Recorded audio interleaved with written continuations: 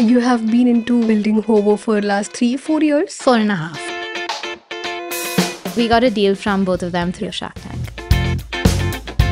There's 40% wastage in this market. The farmer who has like 2 acres of land throwing away almost 1 acre worth of crop. That's kind of what drew us to the whole thing. Most people will not understand what it takes to build a big business. Supporting you is not the friends who put up a post when you do really well. It's the people who understand like why you're showing up 2 hours late, why you look dead. I think those are the friendships that last. The flower market makes up almost 5 lakhs of acres of production in India. The wastage is as high as 40%. Our guest Rhea Karuturi started a business in the flower industry to reduce the wastage. But here, we will not talk about her business Hoovu as they appeared on Shark Tank. But what we will talk about here is why young Indians are choosing entrepreneurship, what drives them, and what's the battle for women in entrepreneurship like. And I would also like to thank our sponsors, Prime Venture Partners, for sponsoring this show. Time to meet Rhea. Hi Rhea, welcome to the Neon Show. Hi Nancy, nice to be here. How are you feeling today? Good. Thank you so much for having me and having us share our Hoovu story. It's our pleasure. And you were in bank and it's Saturday. And certainly you're not having any weekend, right? Yeah, I mean, I think from the August to November period, we don't really have any weekends at all, just festive time. Yeah. So yeah, it's okay though. So before we dive deep into the conversation, I would also want to share with our listeners how we got connected. Yeah. So we have a WhatsApp group. All these female founders are part of that WhatsApp group. And we ask for help, any kind of help if you want to hire, or if any of your friend is looking for job, you ask all kind of help in that group. Part of my job, I cold email to all these potential guests and reach out to them. So I wanted to have Malvika from CCD. She is the CEO of CCD. And I really, respect her and wanted to bring her on the show. And I messaged in the group if anyone is connected with her, and Rhea messaged me. Yeah. And I really liked the way she tried to help me out. And she said if I can share a brief message for Malvika, and I shared a message, and she shared that message with Malvika, and the kind of message I got from Malvika. Yeah. And I was just amazed. She not only, she declined because she thought this is not the good time for her to join the podcast, but the way she appreciated our efforts and she congratulated us for the efforts we were putting and the launch and everything, it was just amazing. And I really like the way you tried to help me out. So, No, I thank mean, you so much. no, I'm so glad. First of all, being on that group with Yeah. all of those amazing female founders, I always felt like a little bit of an imposter. But I Yeah. was like, I'll just keep quiet so no one knows I'm here. But so wonderful to see them all interacting. Yeah. And then, of course, so Ishan Hegde and Amartya Hegde are investors. So her sons. So that's how I kind of made the connection. And like, yeah, like you said, what a class act, the way that she responded. It was Yes, so amazing. It was so nice. And yeah, I'm happy to connect people if I can. I think it's a privilege to be in that WhatsApp group. Yeah. And I also try to find out a way to help everyone, because you feel very small that, oh my God, all these women are there, part of the group, how you can also contribute and add value to all of them. Yeah. So yes, Rhea, I read on your website that your father's business, Karuturi business, was once India's largest exporter of roses in the world. Yeah. So Yeah. I want to know about if you can share those days, like watching your father as a little girl and building, like he's building the business from scratch. How were those days? Yeah. So actually, our journey with roses starts pretty much from our childhood. So my mom and my dad actually started together, and they started with a small farm in Chikbalapur in Bangalore. And it was in 94, so the same year that my sister Yashoda was born. I was also born in 1994. Oh, nice. Yeah. So, yeah, that's how they started out. And, as kids, there was really no separation between we lived in this apartment, which was right next to their office building. So, like, we could look out of our window and see the office. And we would often walk there after school and all that stuff. And, weekends, our parents would be like, road trip. And they would take us to the farm. Yeah. And then they would just be working the whole time. So it was really wonderful to see that journey. And, our parents kind of going to Kenya and buying that farm. I don't think they expected it, let alone anyone else. And then becoming the world's largest rose cultivator and stuff like that. I think it was amazing. Like, I think we saw the stress that they went through, the hardships and all the midnight calls and everything. I remember my parents used to have a walkie-talkie next to their bed, back then. And they would get a walkie-talkie in the middle of the night, be like, the generator has like burst into flames. And then they would like rush to the farms and stuff. It was crazy. And as kids, there's really nothing more that you can ask for, like to be exposed to that much ambition and drive and hard work at So you such a young guys were age. in Bangalore. So we mostly grew up in Bangalore, but we also lived in Ethiopia for a bit, and then we used to travel to Kenya all the time. And it was all for the business. Yeah, for the business, and both our parents worked actually. So Your mother was also into. yeah. So my mom and dad worked together, and then my grandmom used to live with us, so she would kind of be at home with us all the time. And yeah, it was amazing. And I remember when we were little kids, like for our birthdays, we would always go to the farm and distribute things and stuff like that. And my granddad would always be like, he would introduce Yashoda, and he'd be like, "This is the CEO, she's gonna take over." And then he'd be like, "This is Rhea," because I was the second. But like from such a young age, especially as girls, to have someone be like, "This is a huge thing that your parents are building, and like you better buck up so you can take care of it in the future." Like I think that was amazing. And yeah, super proud of my parents till today. So They were in India, like in Bangalore. Then they went to Kenya and set up the farm. So they were always yeah. moving around. They were always jet setting around.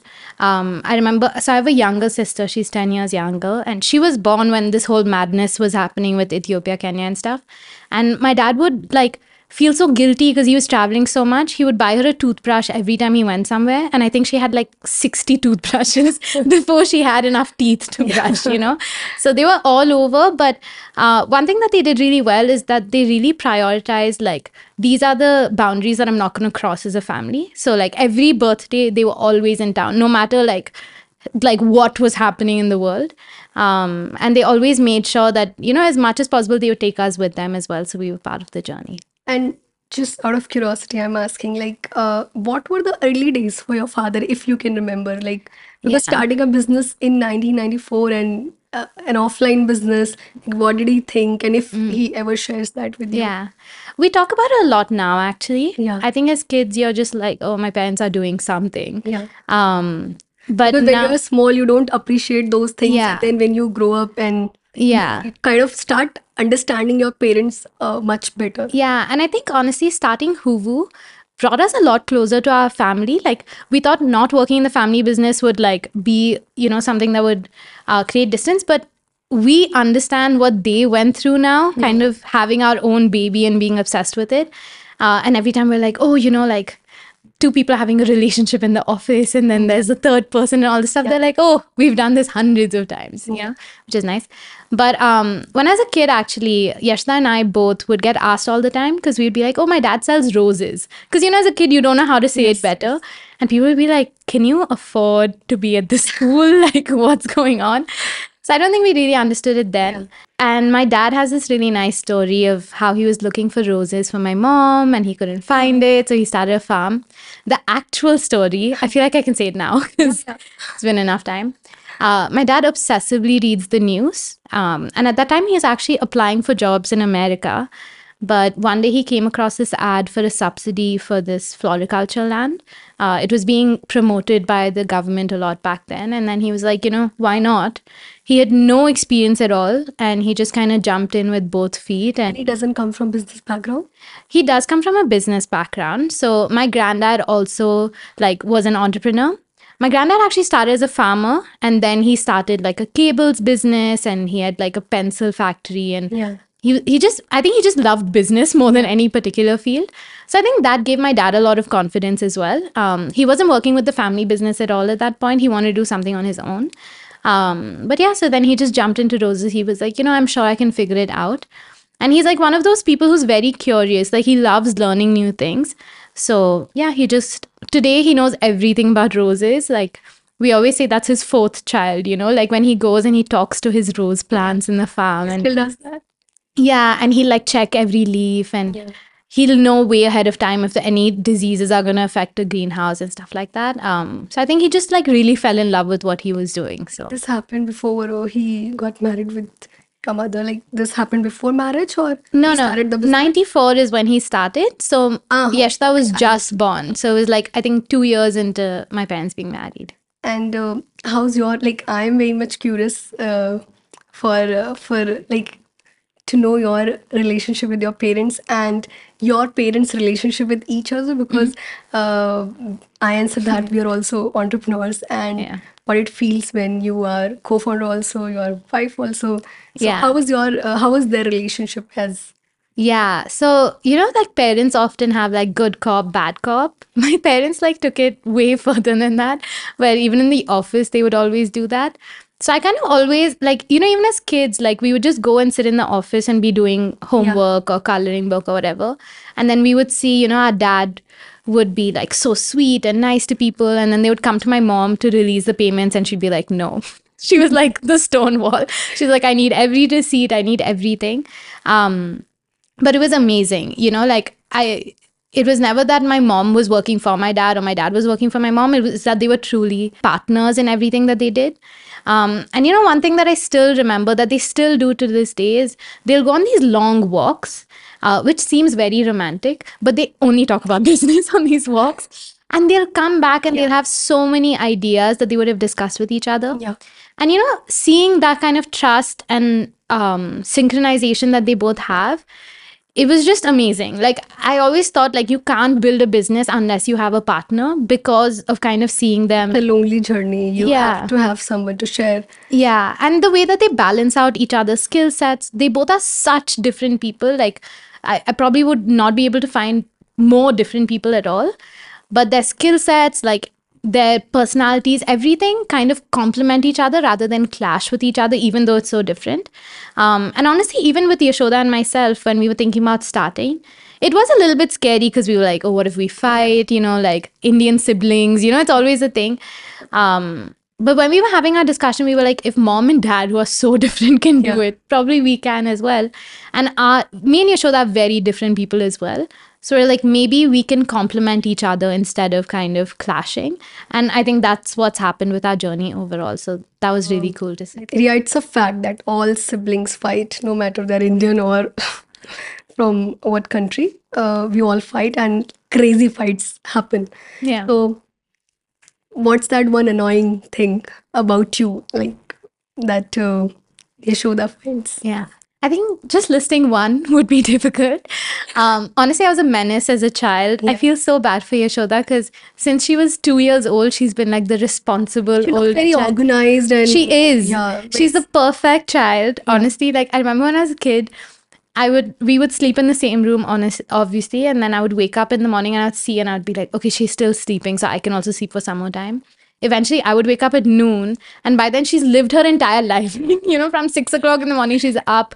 My mom used to make timetables for us. She used to follow it to the dot. I used to lose it within one day. And I was like, how can I have such a perfect sister? It's so unfair. It becomes a burden. Like you also have to. Yeah, 100%. And all of my teachers were like, Yashta's so perfect. And they'd be like, oh, I'm so excited to have you in my class. And I was like, no, I can't tell you how many of my teachers continued to call me Yashoda after she left the school like 3-4 years ago also. But that's crazy. Yeah. So, I used to really annoy her a lot. And honestly, she was the best older sister. I don't even say this to be nice to her because it was a burden how nice she was. Like, one of the popular stories from our childhood was we were on a road trip. And, she was saying something, I was saying something. I got irritated and I bit her. And I bit her really, really hard. I was like maybe 5. I was too old to be biting her, but like not old enough to really be a point of concern. But I remember my parents were so upset because it was really, really bad. And they were like, apologize to her. And she's crying and all that stuff. And I'm like, no, I'm not going to apologize to her.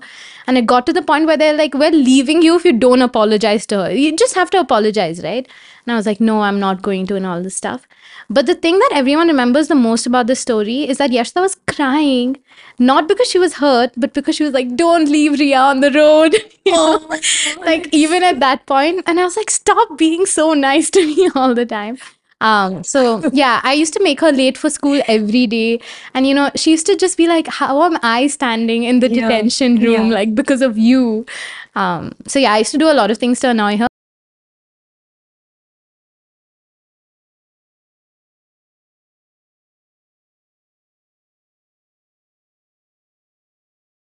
Another kid. Yeah, probably. They were like, maybe we'll try a third time. No, honestly, our younger sibling, I think, is like the joy of our family. Yeah. Like, she'll be so mortified to hear that. But honestly, like, I think we all love her the most. And I think even for This happens with all the younger kids. all the younger kids, and there's a 10-year gap between me and her, right? So I think for all of us, she was like, oh my god, like she's the most special person, and continues to be the case today. She's applying for colleges this year, and like we're all on tenderhooks because we're like, what are we gonna do when she's gone? But like, should we get a pet? Like, what should we do? So yeah, I think it was great for my parents too, because they got to like enjoy her childhood probably a little bit more than they enjoyed our childhood because they were working. So This is something all parents say. Like, I have a 3-year-old kid, 4-year-old now, and he's a boy, total wild. And after him, I don't want to have another boy, or any child. I'm tired, gonna exhausted. hear this when he grows up. Yeah, this is truth.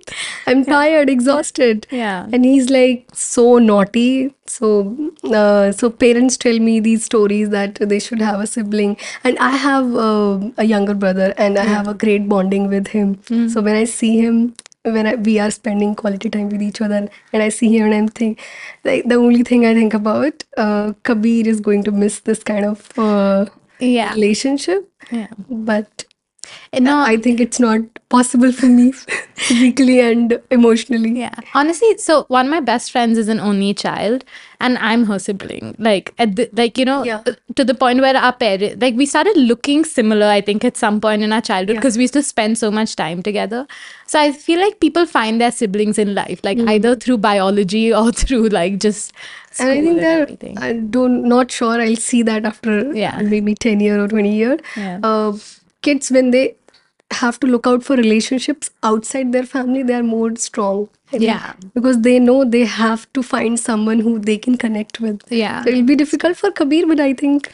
it'll be a good difficulty. Yeah. Yeah. And Ria, I also saw in one of your videos where Yashoda was mentioning that the idea to start Hoovu came when she watched your mother praying. So just want to know, how's your relationship with God, like as a family? So as a family, we're very religious, I would say. Like, I mean, just yesterday we had like a big puja at home and stuff like that. My mom is definitely like the driving force of that. It's really funny because even compared to my grandparents, to her, like, she's more religious than them. Wow. Like, as a kid, she would like do the puja at the home and like then run off to school and stuff like that. Like, so She has 3 kids. Yeah. And she has a business to manage, and she's religious and like doing puja with all the steps possible. Yeah, she starts at 5 a.m. Like at 5 a.m. and hear her chanting and stuff. So she's little, like, she's one of those crazy super moms that you hear about. But yeah, also my grandmom lived with us for the longest time. So I think they like balanced each other out. So she's definitely the most religious. My dad also like has been on and off his whole life. Yashoda actually teaches the Bhagavad Gita, so she also is fairly religious. I don't think into the ceremonial part as much, but very spiritual. I would say I'm probably the least, me and Shreya, my younger sister, are probably the least puja oriented in the family, which makes it interesting being in the puja space, because I think we just have to learn a lot from our customers and like hear what it means to them. And something that I always share with people, a lot of young people will be like, what is this puja? What does it mean? And stuff like that. I always share that when I went to college, of course, my mom sent these like small god idols with me. And whenever I'd walk back from classes, I'd always pick a few flowers from the bushes and put it there. But for me, it wasn't really about puja. It wasn't about God as much. It was more about, okay, I'll take a picture and send it to my mom and my grandmom. Like that was my connection to puja and God. It was just a way of like connecting with them, Yeah. which I think is actually true for a lot of people today. And I'm like, that's not wrong and that's not bad. It's just a gateway into some kind of mindful practice. I think it's a great way to connect with your family members also as Yeah. kids, because Kabir also has a routine. Mm. So he's 4 year old, doesn't understand God or spirituality or any kind of these things, but he has a routine with his grandmother. So around 4 or 5, they'll go to the temple together, and he'll come back, he'll show me his tika, Yeah. ki dekho tika lagaya, they saw me. So every time we are out and we have any temple, he's like, Swami, Namaste, Krishna ji, Namaste. Yeah. So it's so sweet to It's really see cute. all of those things. So Yeah. I think he has found a great way to bond with his grandmother. grandparents. Yeah. Like even I remember when Yashita was a baby, because she was like the first grandchild and stuff. Like when she was a kid, everyone would be like, say Namo, and then she'd be like, Namo. Like as a baby, it was so cute. I heard. Yeah. And then I remember Shreya, when she was a little kid also, she would be like, Mom, can you sing me songs? And I don't think we ever asked our mom to sing us songs. But my mom was like, okay. So she used to sing her bhajans in bed, like to put her to sleep. And so that's how Shreya learned a lot of those things too. So I think it's like, it's human connections, right? Like that's what teaches you to love these things. Nice. And you have been into building Hoovu for last, I think, 3-4 years. 4.5. 4.5 Yeah. years, and you guys are doing puja flowers. So if you can tell us what's our relationship with God as Indians, because we do puja differently Yeah. in India. Yeah, for sure. India as a country, I won't even talk about Hinduism specifically or anything, is extremely religious. There are some crazy stats about how religious travel is like one of the highest spends of, the median household, and in terms of tourism. I think somewhere around 84% of Indians, I'm not talking about Hindus, I'm just saying 84% of Indians have a shrine in their house, right? So it's crazy, our connection with God. And I think what's really special also is that across religions, right? Like today when I drive past like Jama Masjid and stuff like that, I'll find paneer roses and Rajnikanda. And when you go to a church, like in India, you do offer flowers even in churches and stuff. So I think it's a very big part of our livelihood. And when we first started, we were a part of this thing called Techstars. It was an accelerator program. And there's a lot of like just returned from America or like very young, analysts and stuff like that we would interact with. And they would be like, do people do puja? Like, I feel like that's not really a thing anymore. And we'd be like, okay, like just next time that you're going around, like notice your cab, right? Like if they have God and like flowers in it, notice how many temples you pass just around this one block of this WeWork office or whatever. And, then we'll figure it out type of thing. And they would come back a week later and they'd be like, they're everywhere, like these flowers are everywhere. But more than that, like in India, you really can't go more than like 10-15 minutes on the road without coming across a temple or like some place of worship, right? To the point where houses will have a tiny shrine in their gate and all of that stuff too. So I think it's a big part of our livelihood. I think it's not the Sunday church kind of model. It's much more like an everyday engagement with some kind of spirituality, and it differs for everyone. So it's a very exciting space to be building in. Yeah. I think there's a lot of amazing things being done product-wise, but also content-wise, community-wise, just to help people connect with this very important aspect of their life, which has been unorganized and has been like you don't really have a lot of information on it. You call your mom, you call your priest if you really have to, but you don't really know what the different things mean, even though you know that the traditions are beautiful. So I think it's great if we can kind of bring a fresh pair of eyes to it and just make you relook at the same things and be like, yeah, like every cab does have flowers in it for their like little Ganesha or little Hanuman idol. And that is actually really beautiful, right? So whether you believe or not. So. I think something similar happened during your Shark Tank episode also. Vinita asked, "अभी पूजा कौन करता है? Market छोटा है." Yeah, and Amit said, "मैं करता हूँ, मैं रोज फूल खरीदता हूँ और पूजा करता हूँ." Yeah. I think. Yeah, that was great. I think to see both sides of those coins. I think, if someone, there's a lot of people who get it and a lot of people who are like, of course, everyone does puja. But I'm actually very grateful that she brought up that fact. Yes. Because I'm sure a lot of people watching from home also would have, like younger people, right, would have been like, oh, do people do puja? And she's speaking her truth in terms of, her experience. But it was also really wonderful to have Aman kind of be like, no, like I do puja all the time, because usually we have to give that justification. Both are sides of India, right? Like it's amazing that we have people who have kind of broken out of that, that space, and they're living such different lives from their parents. But it's also wonderful that we have people who are still connected to that aspect. And like I said, I think for me, when I see these flowers in puja, it's a part of a mindful experience that you do every day, right? For other people, it'll be running or meditation or yoga or something like that. As long as you have that space in your life and you're taking those like 10 minutes for yourself, like, that's all that matters. No, I think one more observation I have made. In Hindus, we have like lots of steps of doing a puja. Like we clean the idols and हम फिर रोली लगाते हैं, फिर अक्षत चढ़ाते हैं, फिर फूल चढ़ाते हैं, फिर दिया बनाते हैं. So it's like it has lots of steps, and this is the most simple पूजा. वरना तो बहुत ज़्यादा, जैसे मेरी मम्मी बहुत ज़्यादा पूजा में, तो she'll prepare a proper थाली of puja. She'll have white chandan for Bhagwan Shiv. She'll have yellow chandan for Bhagwan Vishnu, and she'll prepare this special drink for Bhagwan Shiv, because my mother and my father, they both are huge devotees of Shiva. So वो लोग दूध का एक प्याला बनाते हैं और मंदिर में जाके चढ़ाते हैं उसको. They have like a proper routine with all the steps. But even if we want to do puja and we want to follow those steps, it doesn't fit with our routine. We don't have time to find white chandan or yellow chandan, and I don't have that kind of patience, but I still want to do puja every day. So the most convenient step I find is just order flowers from Zepto. I clean my puja, I'll offer flowers, and I'll just lit the diya. And it's the most simple, it's simple to do, and it's something you'll do it every day.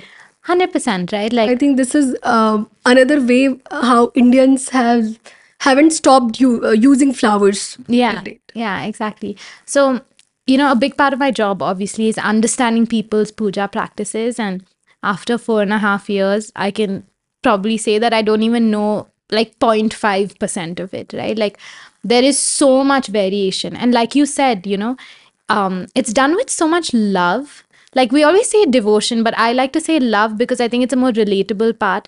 Like your mom is doing that because she really loves those gods, like the same way she would take care of you or your brother or your father. That's how she's taking care of the gods in her life. And I think when we talk about religion, a lot of times we talk about God-fearing aspects, like if I don't do this, this will happen and all that stuff.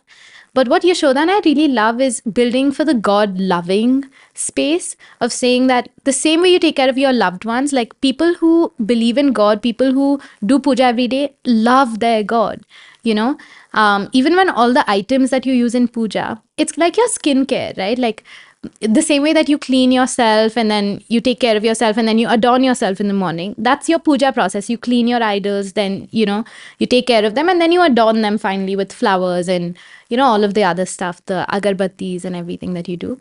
It can be as complicated or as simple as you want. You can do all these different variations. It's just an expression of your gratitude and your love for that. And if we can make that journey a little bit easier, a little bit simpler along the way, like why not, right? Like even with these flowers, for example, it's an age-old tradition. But as soon as we started, like we had so many people saying, when I moved into my apartment or I moved to a new city, I really had no way of getting these flowers. And if you live in an apartment, it's a little bit more hard to get access to it and stuff. So I'm so happy that you guys are letting me do my puja every day, like letting me express what I feel for my God every day and giving me that time to like sit with myself and, do my puja and everything. So that was really wonderful. And now we're kind of entering the rest of the puja space with our agarbattis and kumkum and Ganga Jal and all of that. It's massive, massive space. But we hope to bring the same ethos to it, right? Like Ganga Jal is like an old tradition. Can we make it fresh again and make you realize like why is water from the Ganga so important? Like this idea in Hindu mythology that water carries memory, right? Like it remembers where it's come from, and that's why Ganga Jal is Ganga Jal and rose water is rose water and stuff like that. And like you said, it can be a 3-step puja or a 6-step Yes. puja. But the idea behind puja, like the word itself, comes from pushpa and jap, right? So like flowers and some chanting, that is enough to just complete your puja. And yeah, if you can give all 5 of the elements, like you give kumkum for bhumi and you give agarbattis for vayu, and that's the whole idea, right? So the panchbhutas, if you offer it, which you can do in 5 minutes also. Like, And no, I think you have put it very beautifully that it's your relationship with God, how you what kind of relationship you have, and it's all right if you skip the steps. yeah. It's just that if you really want to do it or not, and how much time you want to give it, and if you're doing it from your heart or not. Yeah, I think, each step in the puja process, this might be a little bit like too into the technical details for some people, but I really find it beautiful because whether you do all the steps or not, the idea is when you give something from the earth, something from water, something from air and stuff, you're saying that we're all made of the same elements. And if I can see that in this idol or this photo frame, then hopefully I can see that in the people around me as well, right? That we're all made of the same things. And if you can treat your God so well, hopefully you can treat the people around you really well because we're all made of the same stuff. So I think overall it's a beautiful thing. Like no matter how many steps you have in the process, if you can remember that core belief, I think that's really nice. I think it's more about connecting with someone supreme. Yeah, because I mean, You need to find out some time from your day, and when you're sitting quietly and you are connecting with that power and you are talking to yourself while talking yeah, to them. yeah, because I think at the end of the day, like this again, very like Hindu philosophy based, but we believe that God is formless, right? Like a lot of other religions, Hinduism also believes that God is formless. We use the form as a way of, it's like baby steps towards understanding the formless. Like we always say, like, when a kid is really young, they don't understand gravity, they don't understand weight distribution. You want to touch and feel. Yeah, so they like tumble themselves, they roll on the floor, they, fall, they put their blocks together. Before they have the words for a concept like gravity or something like that, they're able to, through their senses, kind of understand it. That's what the puja process is, right? You're trying to understand a formless God through form. And that form is the idol that you're then sanctifying with other like elements and stuff like that. And if you can do that without doing the puja process, why not? Right? Like at the end of the day, you're just trying to understand like that we're all a part of the broader thing. And yeah. And why flowers? Like, is there anything special about flowers? Like, I have mentioned about the convenience, but is there anything else? Why do we offer Why do flowers we to- do flowers or why do people why offer do- flowers? Yes. Why do people offer flowers Yeah. to the gods? So like I said, puja itself comes from the word pushpa and jap, right? But at a broader level, when you talk about Hindu puja, you talk about the panchabhutas. So that's the 5 elements that people are made out of, the world is made out of. And you have Agni, Jal, Vayu, Bhumi, which I think people are very familiar with. But the 5th one is kind of the ineffable one. It's called Akasha. It's like the void or the life energy that, kind of brings everything together. Flowers represent that in your puja. So when you say bhumi, you're talking about kumkum, turmeric, etc. Vayu, you're talking about your, agarbattis, etc. Jal, whatever water you use, Ganga jal, etc. Agni is, you camphor, whatever you burn. But how do you represent that life element that you're offering to your God every day? That's where the flowers and the fruits come in, right? Both of those as the life elements. And I think from a more practical perspective as well, anytime you see fresh flowers somewhere, whether it's in someone's hair or in their autos or in their house or office, what it means is that that person is going there every day to add beauty to that spot. Right? Like a lot of my friends are like, haha, I have plastic flowers in my house. And I'm like, haha, that means you're not thinking about that space at all. Makes like a lot of sense. The whole beauty of fresh flowers is that they do die every day. And then you have to kind of keep going back there and saying, even if it's an ancestor's photo, right? You're saying this person is important enough to me that I'm showing up every day Yes. and doing something special in that spot. That's what puja is as well, right? Like, why are you doing agarbatti every day? Yeah. It's because you're saying every day this person is special enough. The same way that you would make breakfast for someone every day, or you would say, ask someone about their day every It's day. like being more grateful and acknowledging things around you. Yeah, it's your daily check-in, right? Like, I think as humans, the most valuable thing that we have to offer is time out of our life, right? Like our attention and our energy. You giving that to your God or your puja, or that means you care about it a lot, that it matters a lot to you. I think you also have an Instagram page where you post pictures whenever you spot, I think, a particular kind of flower. We have a page called Hoovu Finds where we do a lot of like nature foraging. Yeah. I think that has been really fun actually because it's not so much about puja.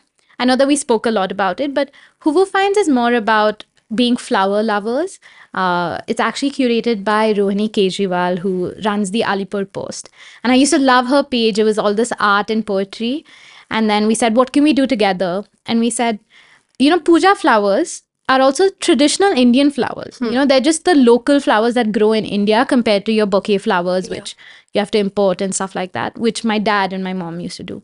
And we were like, if we can get people to be as excited about seeing the jasmine in the road and, like all the local flowers that you see basically as they are about receiving a bouquet of flowers, like it's so much more joy in your life, right? Because now every time you're walking down the street, you're like, oh my God, it's so pretty versus waiting for someone to bring you flowers. That's how Hoovu Finds started. And for me, I think it occupies a very similar space, like if we're facilitating someone's puja, that's wonderful. If we're facilitating someone like going to Cubbon Park every Sunday and being like, look at all these beautiful flowers I found, that's also that same space in their life of like spending time with yourself and hopefully, connecting with that aspect of yourself. No, I think it's similar with plants also. People who love plants, people who love flowers or nature, they're considered to be more kind because they are always very conscious of their surroundings. And if I have lots of plants in here, and I will always be very conscious if like nobody is dying, everyone is well nourished, and everyone is looking nice, feeling nice. So it shows how kind you are and how compassionate you are and how much you care about your surroundings and your people, your things. Yeah. So Ogao actually recently went through like a whole brand overhaul. The Ogao, they're a plant company and stuff like that. And I love their caption, which is, usually think like people grow plants, but their thing is plants grow people. Yes. I loved that. Like I thought it was a brilliant idea. I think Thought Over Design did it and they did such a wonderful job. And I 100% agree. Like my grandmom was like really into gardening. She loved her garden. I think it was like as important to her as us as grandkids. And I saw that, like the compassion and care, and she would never throw out a single thing, If there was a little bit of omelette left on the plate, she'd be like, my plants are going to love this. They're going to grow so well because of this. So yeah, it just makes you more attentive to the world. Yes, you become more kind. And it's also like we have a very small kitchen garden. So we have got lemongrass and ajwain, everything there in the garden. Very small balcony setup. And if I'm preparing kada for myself, I've got cold and I want to prepare kada, I'll have some ajwain leaves from my place, and I'll have some lemongrass. And when you prepare the tea, you are more conscious. You are not just preparing tea, you are so grateful that कुछ fridge से निकाल के नहीं डाला है. You are thankful to the nature. 100%. अजवाइन यहाँ से आती है. Yeah. That kind of experience you have that makes you more kind. 100%. Like we had this like mirchi plant at home, and we had I think an eggplant plant, and it was like, oh my God, it's coming. And then they were like, oh, this is our eggplant. And it was like such a feast in our house. It was a tiny little thing.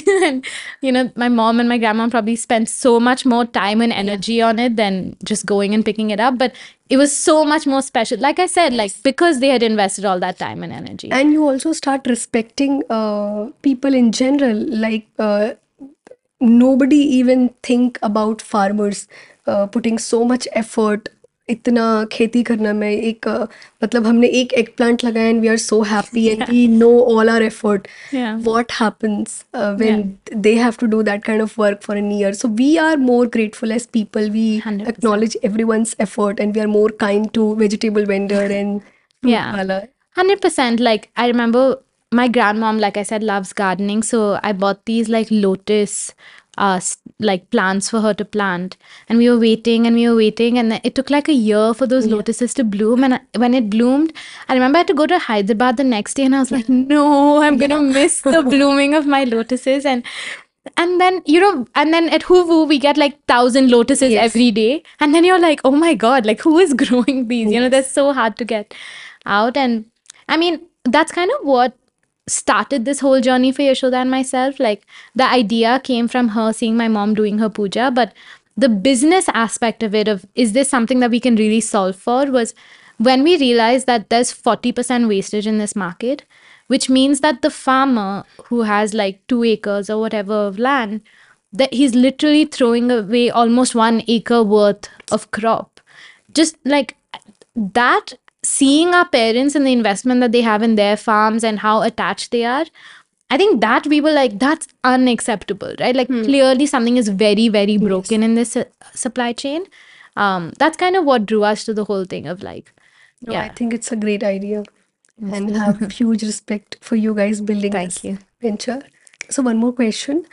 There are people who always knew when they were kids or when we are small, we know what kind of profession we want to choose. So there are people who say, I can't do a job, I can't, मैं खुद का boss हूँ, मैं किसी का employee नहीं बन सकता, that kind of attitude. And they know that they want to do something Yeah. of their own.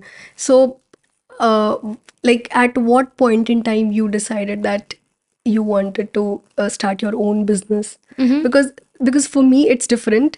I never had any kind of ambition, this ambition that I would have my own business one day.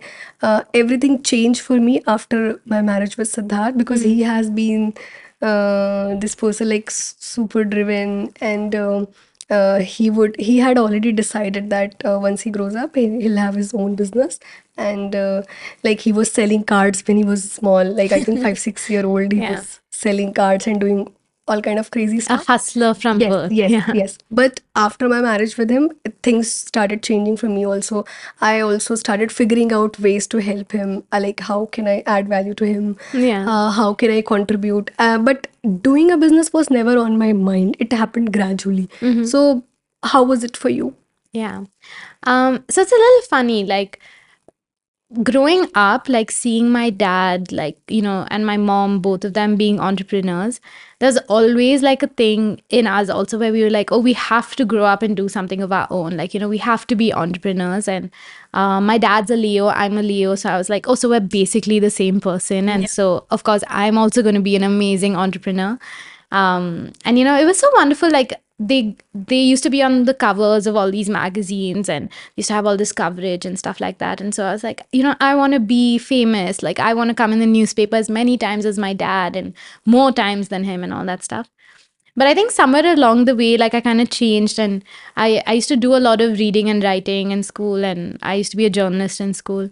So then that was the path that I wanted to pursue. Actually, when I started college, I wanted to be a philosophy major. That quickly changed, which is probably for the best. And then I was into journalism pretty much till the end of my college career. And I was like, okay, so I will be in the news more than my dad, one way or the other. It was actually my final year of college. So in my third year of college, my dad had fallen a little bit ill.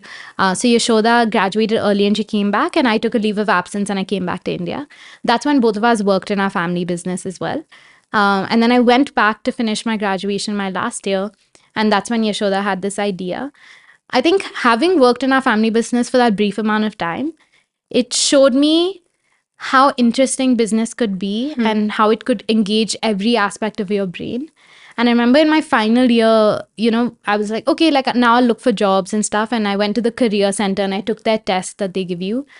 And the results were like, the career for you is like, you love to learn, so you should be a student.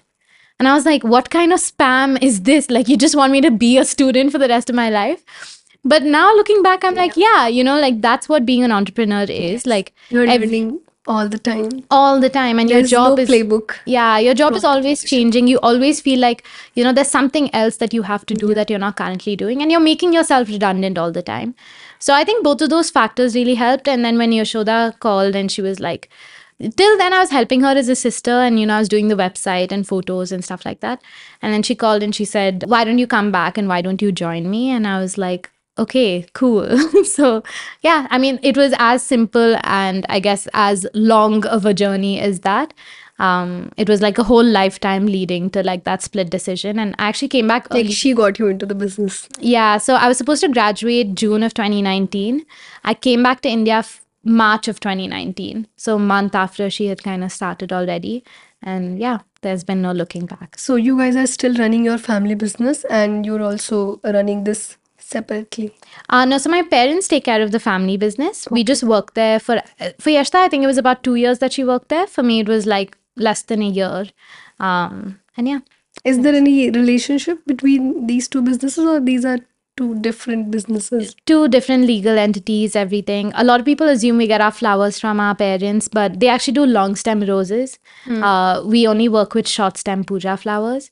They would never sell to us because our flowers are like 1 rupee per stem and theirs are like 22 rupees per stem. Wow. So yeah, there's no business relationship, but obviously like we take a lot of advice from our parents, some solicited, some unsolicited, but overall it's amazing. Like I think there's so many times that we're like, what do we do, what do we do, what do we do, and we're at the dining table and my parents are like, this is what you have to do, because they're like punters in the floriculture field and we keep forgetting that. So I wouldn't say there's no relationship. There's a lot of input from their side, but there is no business relationship. I know it has its own advantages and disadvantages when your parents are, they're also running a business and they are already well established and you have just started. How do you see it? Yeah, 100%. Like I remember when we started, my mom would It's annoying or it's like, how's it? it's both. So on one side, a lot of people when we started, I remember there was this one particular person and I would meet him at all these startup events and he would be like, oh, you're building a lifestyle business, right? Like this is not a venture business, right? And it would like really irritate me so much because it was our first year. We didn't have any numbers to back us up, but I was like, how can you just assume that this is going to be a small business, right? Just because he didn't understand the concept. But at home, we always had that thing of like, what's next? And as kids, we always had that thing of like, even selling roses can be a global business and it can really take you to big places. So that way, I think having our parents was like a great help because we knew how big of a business flowers can be, what anything can be if you do it well enough, right? And they always kind of push us. Like if the whole world is like, oh my God, good job, my parents will be like, good job, what's next? That's their mentality. But there was always this clarity because first time entrepreneurs always struggle with this thing that what's the market size? Yeah. So I think you had this clarity thanks to your parents that market size is not small. Yeah. And I think more than understanding the market size, which, a little bit was there because of them and floriculture and stuff, knowing how to operate in uncertainty was, I think, the biggest gift they gave us. Because when they started, even the floriculture, the gifting floriculture side was very new. And, like my dad was one of the first people to export flowers out of Bangalore. Like the first flight to be chartered for roses out of Bangalore was from my dad and stuff, which is really, really cool. And he taught us like, most people will not understand what it takes to build a big business. And they'll think that, a certain report or something like that can help you do that. But there is a huge market if you're willing to build for it, right? And you can create that market for yourself as well. And actually in India, if you look at it, the puja flower market is 3 times bigger than the bouquet flower market, which a lot of people don't realize. So we're like, I'm not worried about market size, like there are huge giants just in the bouquet flower industry. So that was one big thing, having them at home. But definitely when we started, my mom would be like, for a 10 rupee packet, you guys are waking up at 4 a.m. every day. And we'd be like, yes, ma, we are waking up for a 10 rupee packet. But it also pushed us, right, to do more scalable things. Because I think otherwise we would have gotten so obsessed with each and every single aspect of it that she was like, you guys earned 30 rupees today. And we were like, yes, we know that. So what was their reaction when Yashoda shared the initial idea with them that this is my idea and we want to sell flowers in this way and the focus is to, reduce the wastage and increase the life of flowers. Like what was their reaction? They were super excited, right? Like, I mean, they believed in the idea. Yeah. I mean, that's the thing about they were not worried as parents ki, No, I mean, I think with my parents, that's the thing. Like, they're complicated. They're both Yeah. excited for us, and they're always like, okay, guys, but like, what's happening type of thing. So they were very excited. They were very supportive. Like, in the beginning, all of our photo shoots, I actually, honestly, to this day, also, most of our photo shoots are in my mom's puja room. Like, we did some big photo shoots, and we were like, why get a model? We'll use my mom. She does puja every day and stuff. So yeah, like that way they're very, very supportive. My dad goes to any city he goes to the flower market and he like live stream his experience to us. So they're very supportive. But they back up that support with like a lot of push to us as well, right? And I think it works perfectly because I think for a lot of women, especially, like there's a term for it. It's like the bigotry of low expectations, where it's like people are like, oh, nice, you're doing this thing. It's nice. It's a small hobby that you're doing, type of thing. Our parents never gave us that comfort. They were like, whatever you do, you have to do it really, really well, and you have to do it to the best of your capability. Not the best in the world, but they're like the best of your capability. But they believe we're capable of the world. So then it ends up pushing us quite a bit. Yeah, so I think both of those things worked in conjunction. Like every time she was saying like, oh, you only earned 50 rupees today, it was because she believed we could do so much more than that. And I think that was invaluable. So, Ria, if you have to share one piece of advice that your parents shared with you that you think can add value to our audience, also, if you can share that advice. Yeah, they give us so much advice. I know it's a difficult Yeah. question. Actually, this is something that my dad didn't tell me. He told Yashoda, but I was in the car, so I overheard it and I really loved it. He was talking about some idea, like some random idea that had nothing to do with floriculture. And we were like, okay, like you have a running business. Why do you keep thinking of these new business ideas all the time? And he's like, as an entrepreneur, as a business owner, your job is to create value, like create social value, not to create profits or money or jobs or any of that stuff, to create social value. And that social value can sometimes be jobs, sometimes it can be profit, sometimes it can be a service or a product that you're offering. And so it's your job to always be thinking about this, like, how do I create more social value? And I think that has always really stuck with me as a great piece of advice for a business, but also as a great way of living your life, like of thinking about how you can create social value in different ways. Yeah, I think that's the best piece. And I think you and Yashoda both took it very seriously, and you're building Hoovu, and it's a big relief for flower vendors if the life of flowers is increased. We hope so. Yeah. I mean, I think that because of the way that he kind of framed that, we never thought of middlemen or distributors or anyone as people to cut out of the ecosystem. And it was more about how can we add value to each person in that ecosystem? Because if they're not all on board, like nobody knows these flowers as well as the lady in that flower market, right? Or the farmer who's selling it, or the middleman who's been trading it his entire life. So, how do you add value to that ecosystem and become a part of it while hopefully changing the way that it works overall and disrupting it? I think has been a very interesting question for us. And I think that probably makes you last much longer in that industry as well, because every person can see the value that you're adding. We're nowhere where we want to be in terms of reaching all of these people. But I think we're just starting our journey and that's fun. No, all the best to you and Yashoda. I'm 100% sure that you guys will do great. Thank you so much. And I think Piyush and Aman have invested in Hoovu, right? So yeah, we got a deal from both of them through Shark Tank. They both are based in Delhi, right? Yeah, they are very far away. So you'll have to travel to Delhi to meet them, or Yeah, it's very funny actually. Our investors, Source VC, there are fund. They're also based in Delhi. So we're like, there's some reason that, Bangalore's supposed to be the startup ecosystem. I think you are now building in Delhi. Yeah, that's right. So we're starting our new warehouse there and stuff like that. So we're like, it's so funny. There's so much pull from Delhi. We're like, isn't Bangalore the startup hub? But we're traveling all the time. So yeah.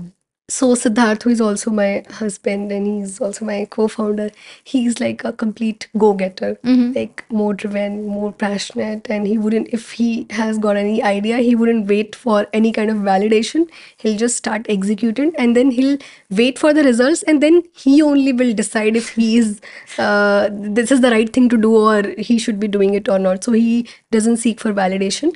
I am complete opposite. I am more process oriented. I believe in planning, and sometimes that doesn't work out for me, and I look for perfection in things. Like we are complete opposites. So how is your relationship with your sister? Like what's your role and what's her role, and how do you complement each other? Yeah, we're also complete opposites, I would say. Yashoda's the CEO, so she takes care of operations and finances. I'm CTO, so I take care of the tech and the marketing side of things. And yeah, I mean, every way possible. Like, she's a morning person, I'm a night person. Like, every single time we have a new market idea, we both are like, even when we agree in different ways. We're like, yeah, we agree we should do this, but your reasons for doing it are different from mine. Yeah. But it's been great because we have the 25 years or 26 years, whatever, of experience of seeing the other person be proven right.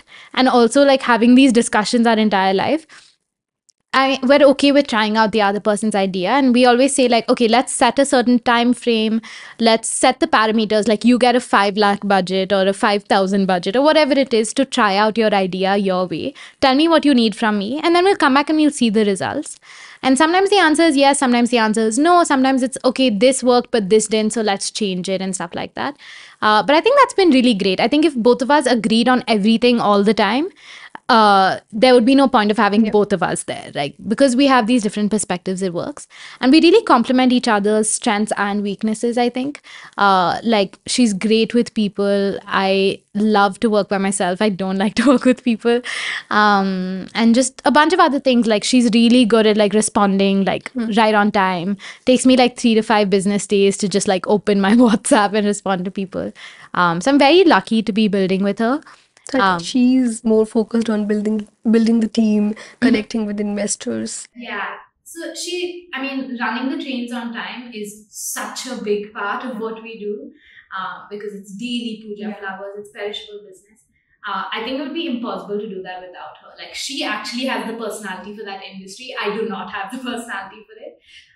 But it works out well because then we can like try new things. Like, I can do that with my time, and I have so much fun, and I feel so bad sometimes because I'm like, my job is so fun. Yeah. But You don't feel like working sometimes. I literally feel like I'm not working, because then I'm like, I can I'm totally like relate making with holy this. colors, and then I'm like smelling agarbattis, and I'm like, oh, this smells beautiful, and she's like in meetings the whole day.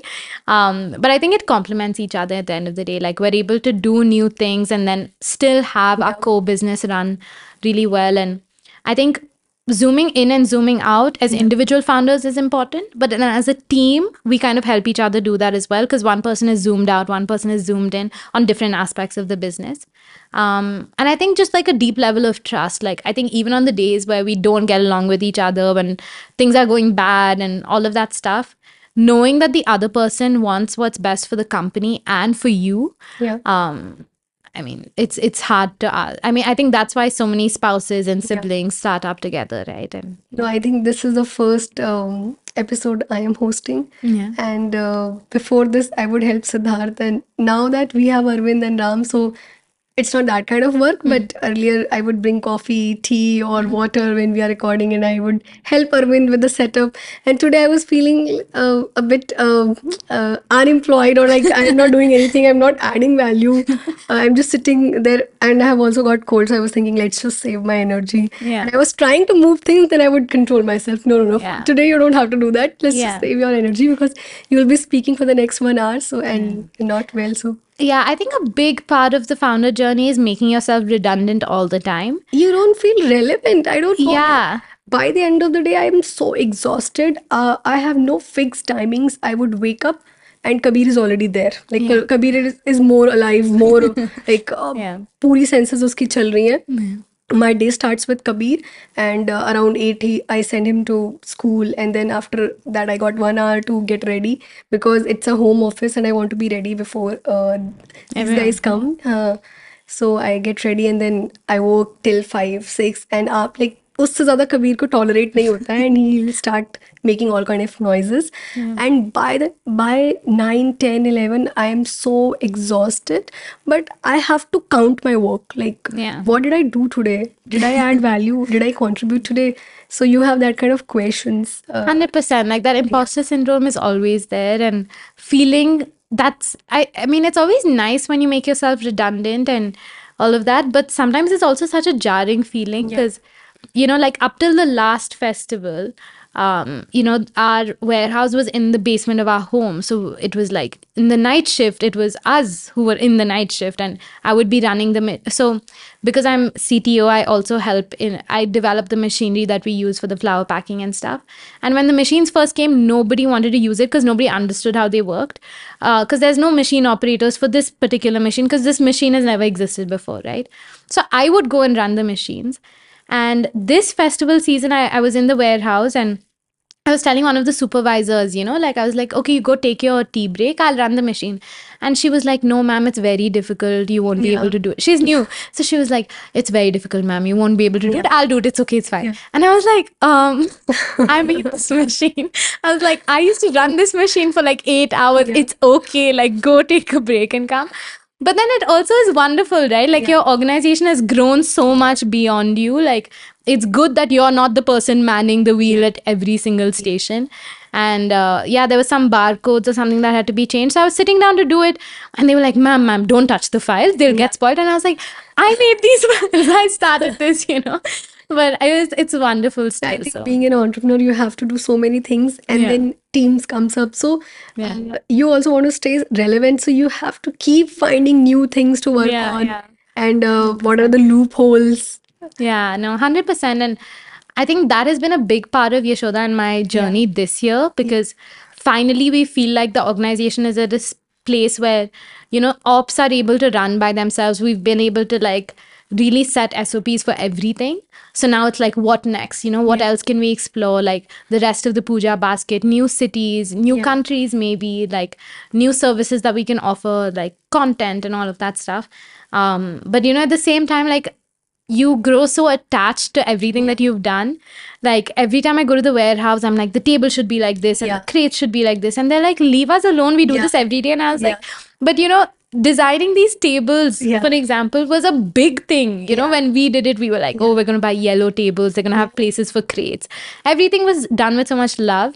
But then you have to kind of hand it off to your team, and that they're going to take good care of it. So I think something similar happened yesterday only. So Ram came to me, and just 1 year back to this day, I told Siddharth that you have got a fund for yourself and you're so much focused on fund.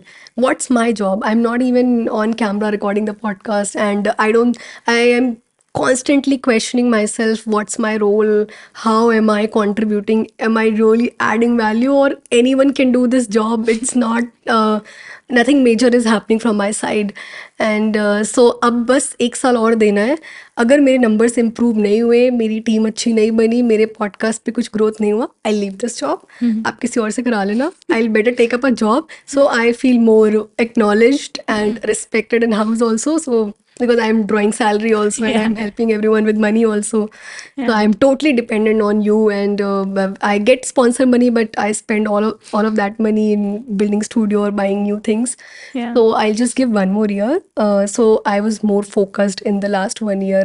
We built the studio, bought these fancy equipments, and hired Arvind and built our team. And then yesterday Ram came to my room, and he was like, and I was already very much focused on the process कि यार किसी एक बंदे के थोड़ा सा इधर उधर होने पे ऐसा नहीं होना चाहिए कि यार we are in panic state कि आप कैसे करें. तो we should have a proper process around everything we do. So Ram came to me yesterday, and he was like, Nancy, अब तो आपके बिना भी आराम से पॉडकास्ट हो सकता है, आपकी इतनी ज़रूरत है नहीं यहाँ पे. एंड शॉर्ट वॉट सब हो जाएगा, शॉर्ट रेडी है, कवर फोटो रेडी है, पॉडकास्ट आज हो जाएगा. मैं आज रुक रहा हूँ लेट, और नवल भी है, हम लोग मिलके कर लेंगे. आप जाके आपको जुकाम हो रहा है, यू टेक रेस्ट, आपके बिना आराम से हो सकता है.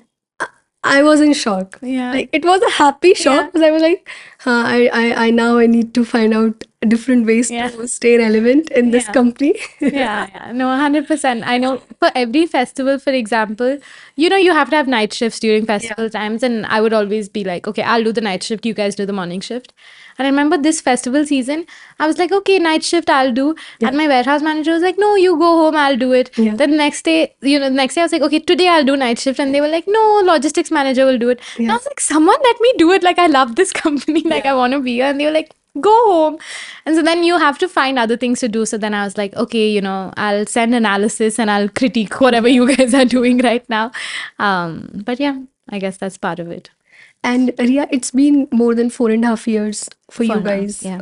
building Hoovu. And you guys started from Bangalore, right? Yes, that's right. And Bangalore has all kind of charm, but we have so much difficulty also operating from this city.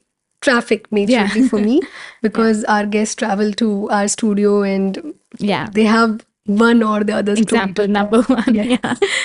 So, because we run this podcast and we have an audience and we want to share this message to anyone who is concerned, who can, bring a change, who has the power to know what's actually bothering business owners, what's affecting their business. So, if you can share one or two challenges you have running your business in Bangalore, what would be that challenge? That's a great question. I'm a first-time founder and I've only ever worked out of Bangalore. Of course, we travel to our other cities. We have offices in Hyderabad and Mumbai as well. So I don't know if I'm the best person to answer this question. I honestly love working in Bangalore, probably because I grew up here. I live in North Bangalore, so definitely I'll say Hebbal flyover is the biggest villain in my life.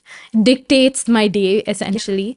But yeah, traffic, I think everyone will complain about. I think traffic. Hebbal flyover is the one point of traffic that, I mean, apart from that, I'm actually okay. Like, I think that's the one bottleneck that's really hard to get out of, but if you can get out of it, it's okay. I feel like a teacher's pet, but I can't think of anything bad to say about Bangalore. Yeah. Honestly, love it. Like, I feel like the community is so great and like, I think for business, it's a great city, but the population is increasing. A lot of migration is happening, and we don't have proper infrastructure here. Yeah, so maybe. Everything is adding up to. Yeah, probably traffic is the biggest thing, but yeah, I grew up in Bangalore, so like anytime I go to a new city, I'm like, I just want to go back. Like, I remember when I joined college, the biggest tip Yashoda gave me, she was like, check the weather app every day. And I was like, what a weird thing to say. But then I realized, like, growing up in Bangalore, you never check the weather because you're like, it's always perfect. And then in California, which is also known for its perfect weather, I would like be freezing or I'd be sweating because like I didn't dress for the day. So honestly, I'm really spoiled. Like, I can't. It's also a good kind of weather for your business, or it'll be challenging for you to do this business in Delhi. Like, yeah, definitely Bangalore is a great place to start because it's kind of a floriculture hub in that way. A lot of our main flowers, roses and sevanti, are grown here. And yeah, definitely the temple. So we've actually supplied to Delhi quite a bit before during the festivals, especially. That's definitely a challenge. Like, the extreme heat, extreme cold, like that fluctuation also can actually affect flowers a lot. So Bangalore is the largest producer of roses. I think bouquet roses, Bangalore and Pune together are huge producers in India. Some of it has actually grown in the north also.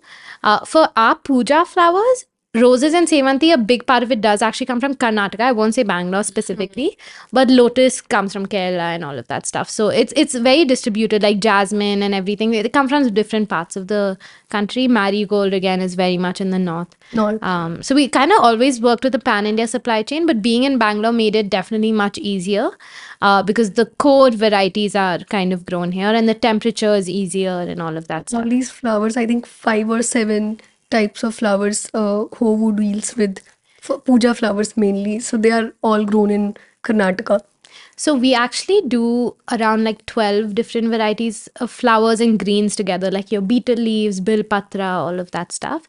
I would say like the 3 largest are sevanti, roses and marigold. Those are grown in Bangalore or near Bangalore. The rest of the varieties do come from all over, but yeah, I mean, that way, like working with that supply chain all over India was never a huge challenge for us because of our background. I think like that floriculture and agriculture side, we actually came in being very comfortable with, having worked with, you know, the international supply chains and stuff like that. It was the rest of the, how do we distribute it? You know, like you said, you order from Zepto, right? Like how do we get ourselves on Zepto, and how do we get to your home in 10 minutes when you need it? I think that was more of the challenging bit. Yeah. But dealing with flower varieties, like that's one thing our parents unconsciously trained us for our whole lives. Yeah. And I know you're very young for this question. I'm only 2 years younger than you.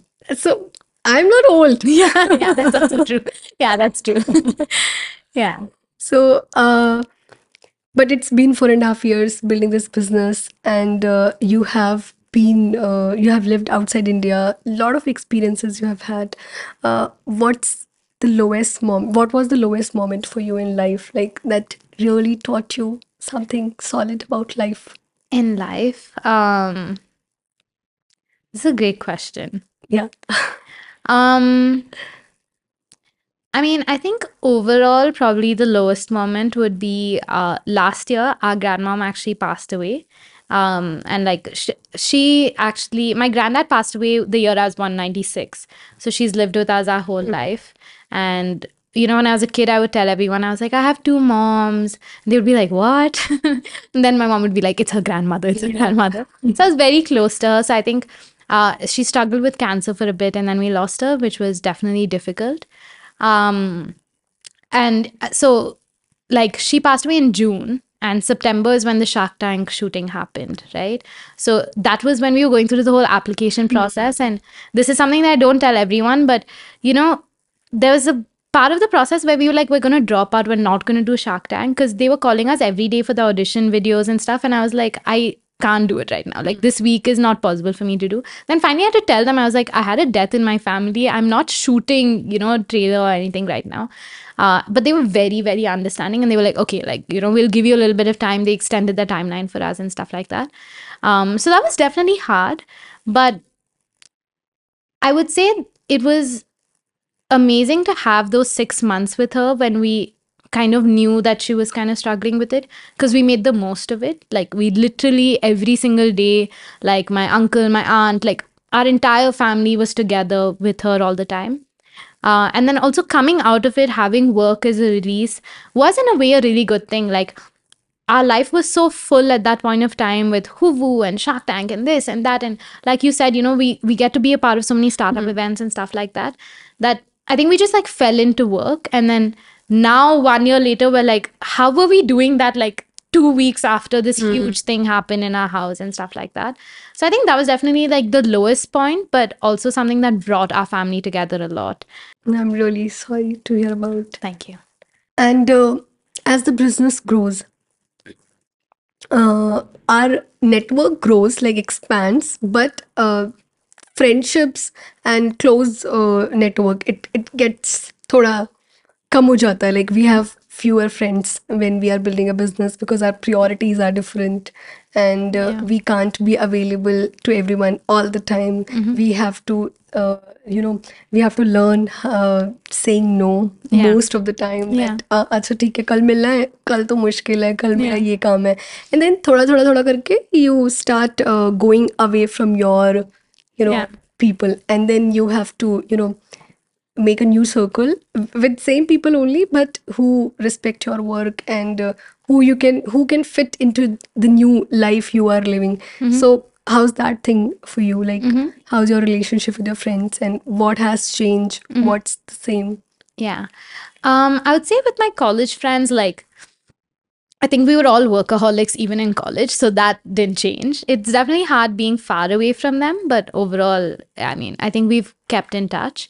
It was definitely weird moving back to Bangalore, where I grew up, and kind of reconnecting with a lot of my school friends and people that I've known for a really long time. Especially because when I first came back, which was in my third year of college, obviously all my friends were also like just in college or just finishing up and stuff like that. And I was working in our family business. And obviously the startup journey is very hard, but my dad is a incredible boss, also a very hardworking boss.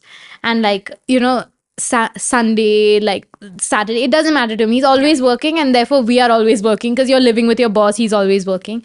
And I remember like my friends, would meet like on a Wednesday or a Thursday or something. And I was like, how are you guys having fun on a weekday? Like, this does not make sense.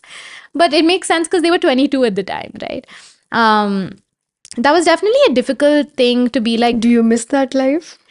I mean, I never had that life because my college was so intense. Like, we were working all the time. And I think you had already, by the time you finished your college, you had already joined the family business because. Yeah. So in my third year, I didn't really have a summer. I was like working with my parents and stuff like that.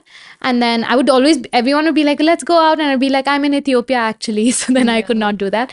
And then when I came back from college in 2019, like during my graduation time as well, it was Hoovu, right? And Hoovu was crazy in the first year, obviously, because we were doing our own deliveries and we did about 1,500 deliveries every day within the 4 to 5 a.m. slots. So like many phone calls, like he's left it on the second floor, I'm on the third floor, or like, oh, he's left it at my neighbor's house, that person is So you were also handling the customer We were doing and I mean, we had customer service, but like as founders, you are, very much on the front lines in the first year.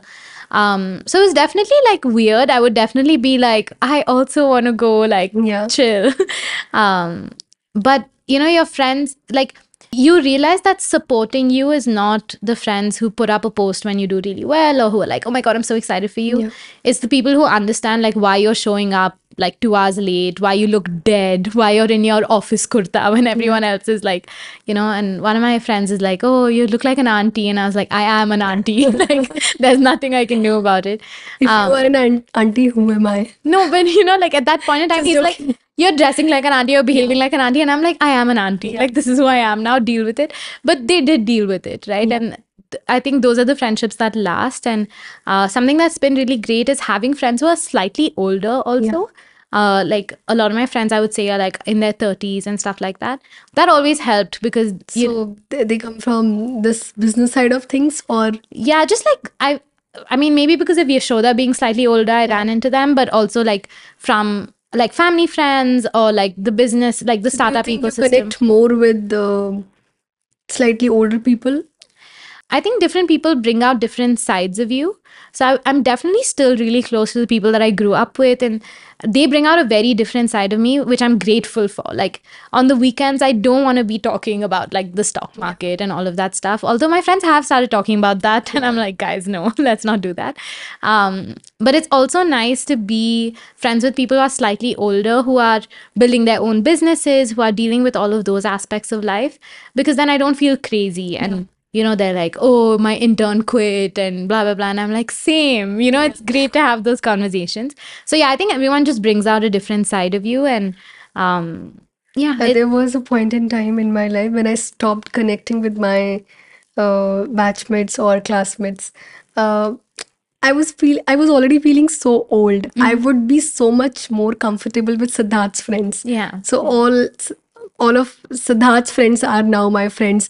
And I was only 23 and 22, 23, and they were becoming parents because Siddharth is 7-8 years older. Got it. Yeah.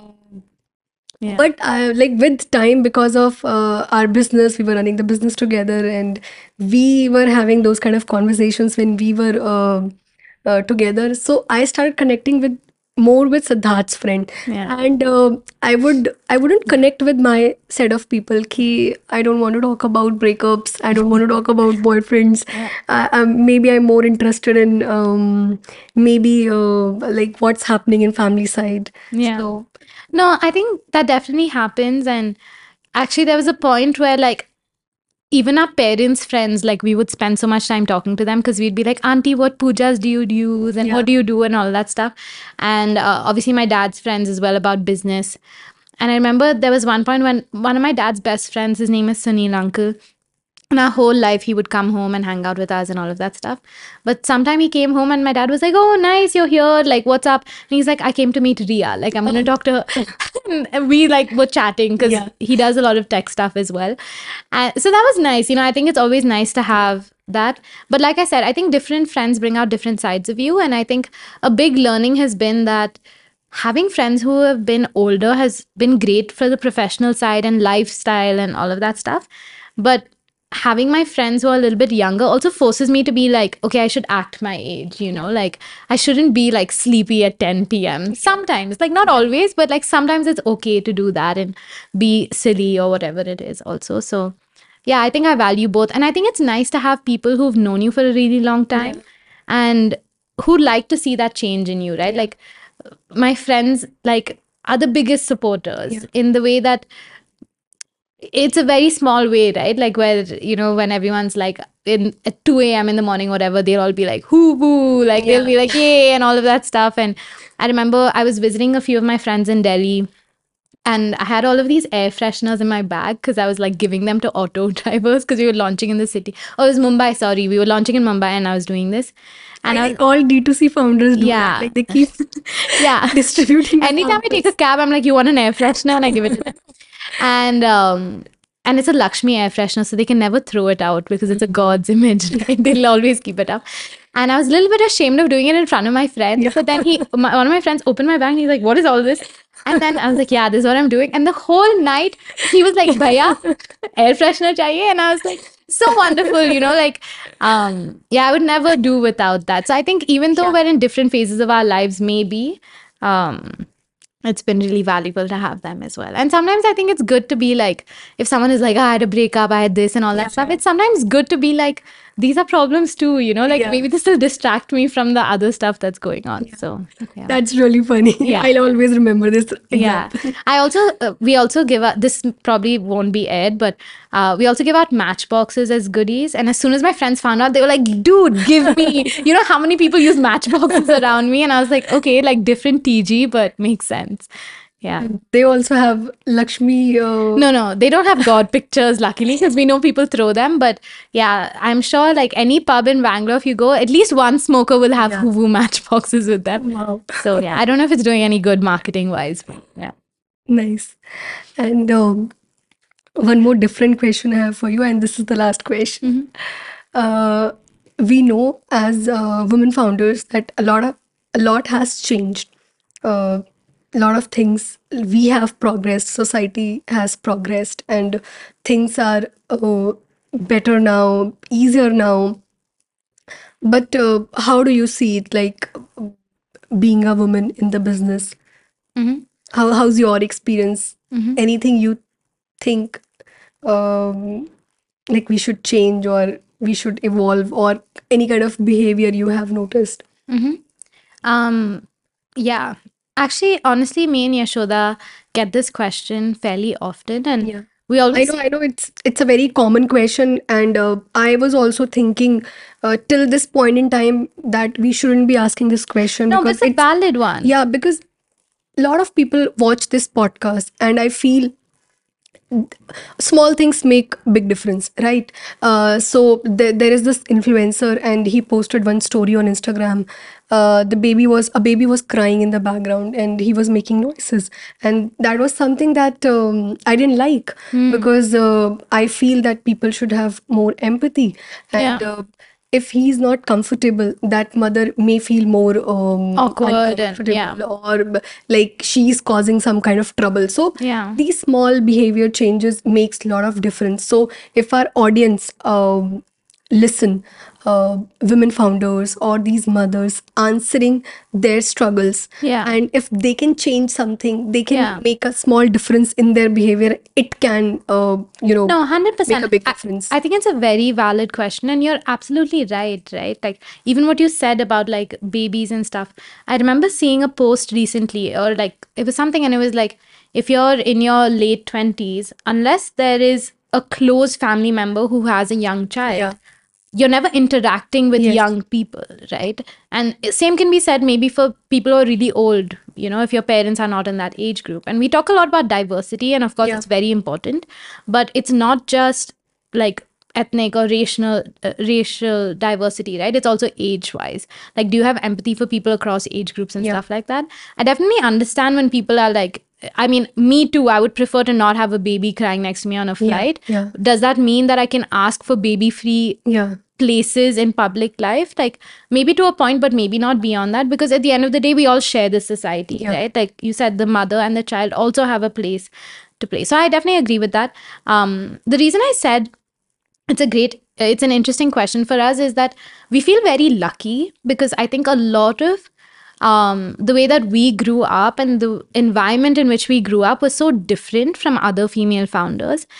Recently, we were on a panel at IBM, and Diksha Pandey, who's the founder of Samosa Party, was also on it.